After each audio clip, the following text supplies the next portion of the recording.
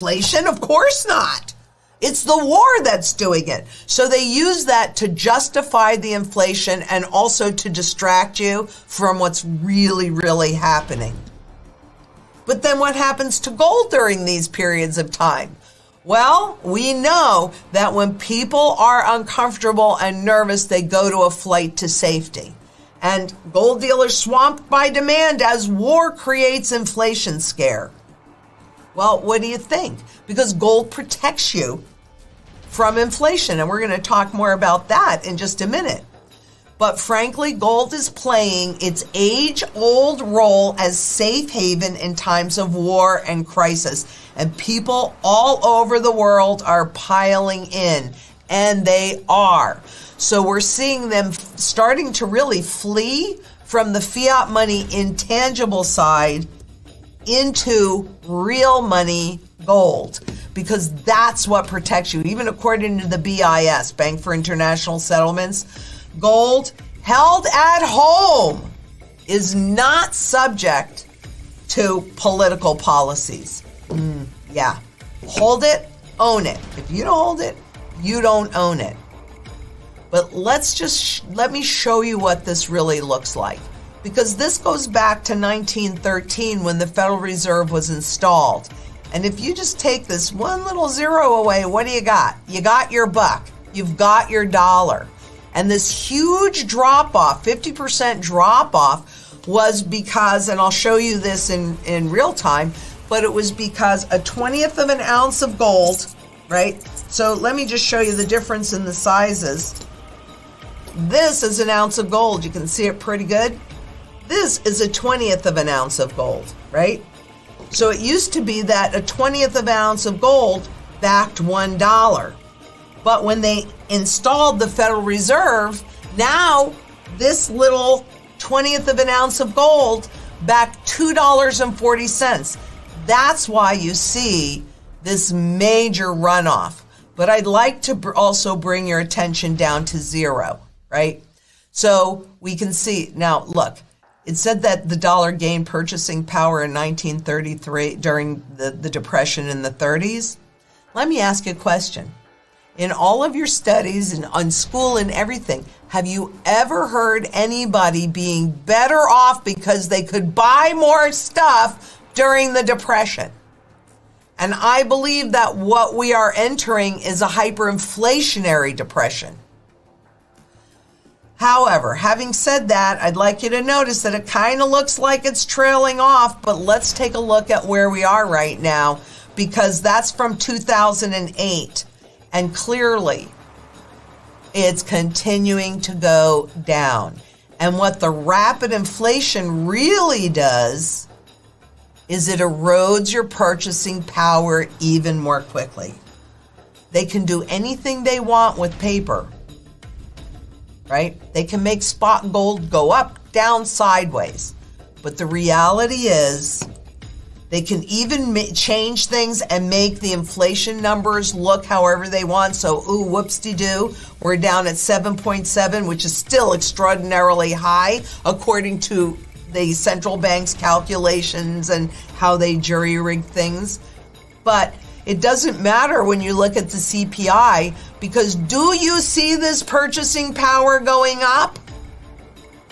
And besides whether or not you see it, are you experiencing an ability to buy more stuff with the same number of dollars? That would be a no. Because this is by design, and it should be really obvious from my purchasing power graphs. And for those of you that look to, who can we talk to about them, this would be it. Now let me show you in more reality. I'm going to show you this presentation that I did on your ability to purchase using this little itty bitty teeny weeny 1/20th of an ounce of gold. Can you guys see that? You can barely see it. Okay. And here we go. This, which you can barely see, but you've seen a picture of it, right, is a $1 gold coin. It is 0.0484 ounces of gold, so roughly a 1/20th of an ounce of gold. And back in 1913, this would buy 9 loaves of bread, because back then a loaf of bread was 11 cents. Okay? So you could have bought it with this little gold coin or this silver dollar or this silver certificate. And what does it say on that? Payable to the bearer on demand, $1 silver dollar, right? So you can see what this all looks like. But then they started the transition. So what did the Fed do? Well, they just started printing and printing and printing. Kind of slowly, because they had to go through Congress. And what does it say on these? Well, they're no longer gold certificates or even silver certificates, but now they are Federal Reserve notes. And a note is a debt instrument. So what I'd really like you to see is how they make this transition. And you see the coins, there's a $50, and you see it's all silver. You can see that line. Then you can see the transition where no longer is it a full half ounce or roughly a half ounce of silver.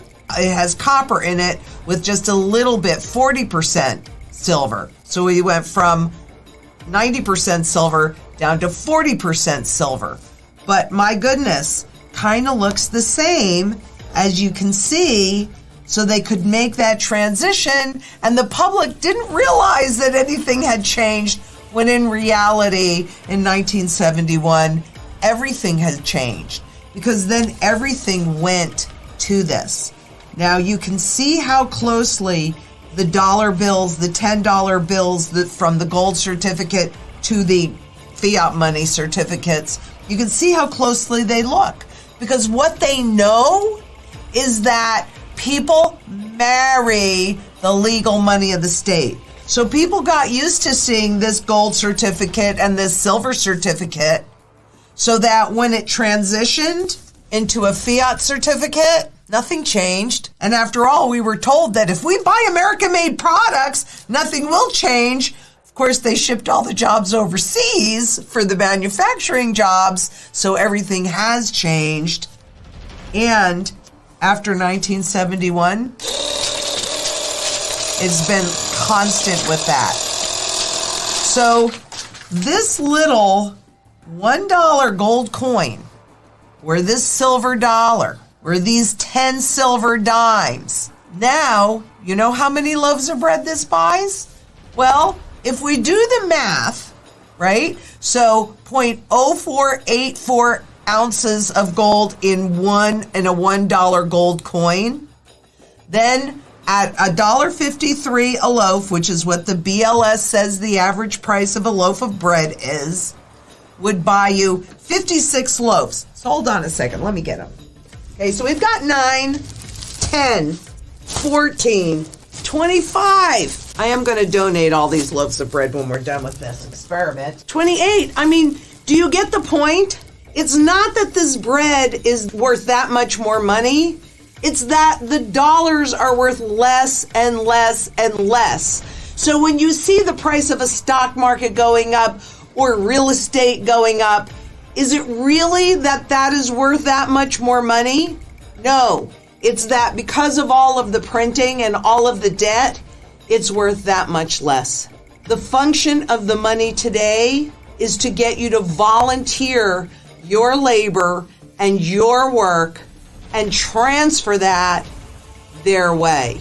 So what we're going to talk about is to how to protect your purchasing power, how to protect your real estate values and keep them.